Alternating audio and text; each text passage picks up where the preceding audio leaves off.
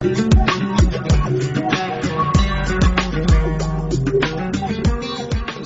is, I think, a false goal. I mean, we're achieving functional certainties in science and in just in our day-to-day lives. I mean, it's a functional certainty that I'm sitting here talking to you, though it's possible I could be dreaming or, deceived by an evil demon.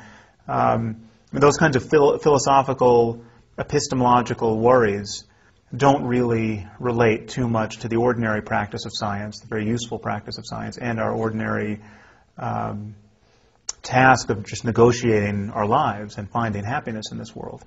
We recognize that there's a range, there's a continuum of, I'm not sure, it's a coin toss, 50-50 understanding of a circumstance, to being functionally certain about what is so. And many people are pretending to be functionally certain, or believe themselves to be functionally certain, about things like Jesus is going to come back and judge the world in their lifetime. I mean, 20% of the American population claims to be functionally certain that is going to come to pass, and 78% think that Jesus is going to come back sometime, not necessarily in their lifetime.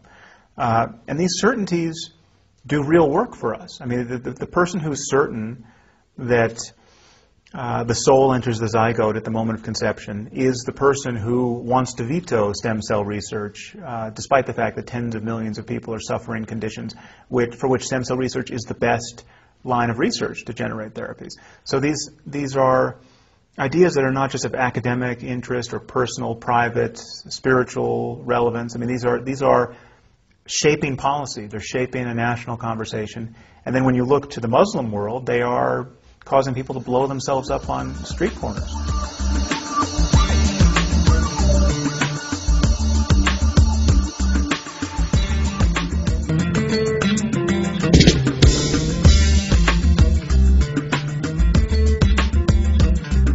I believe in the power of conversation to get human beings to converge on a common project in which people can collaborate in an open-ended way, in a non-divisive way, in a way that never requires an appeal to violence. And we have that in science. We have that in much of intellectual discourse.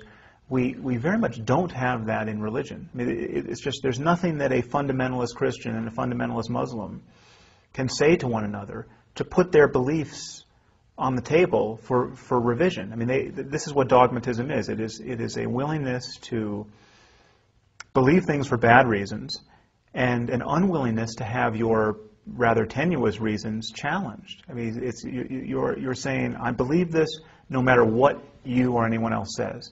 So it's the antithesis of conversation. It really is a conversation stopper. And so that's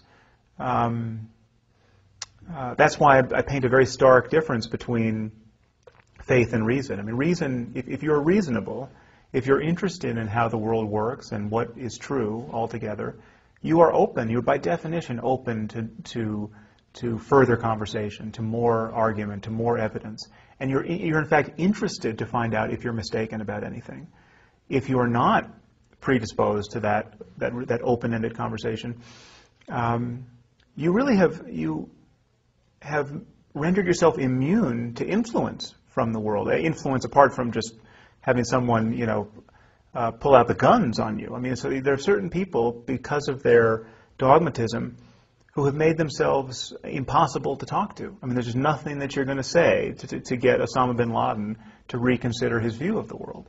And it's a unique feature of religion that we defend this mode of being in a religious context in a way that we would never tolerate it in another context. I mean, if somebody has medical beliefs, if your doctor says, I know this cures cancer, but I'm not going to tell you how or why, or I'm not going to have my data challenged. I mean, that's a mode of talk within a medical context that you would never get through medical school, appealing to those kinds of intuitions.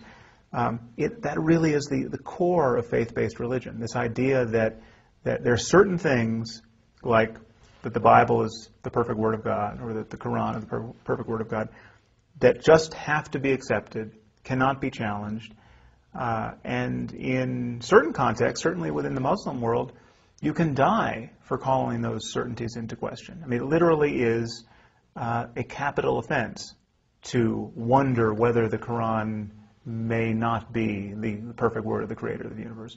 I mean, it's just, and it used to be a killing offense within Christianity. It's just we have moderated the Western religion, Judaism and Christianity, to a remarkable degree because of the last 200 years of scientific and political progress.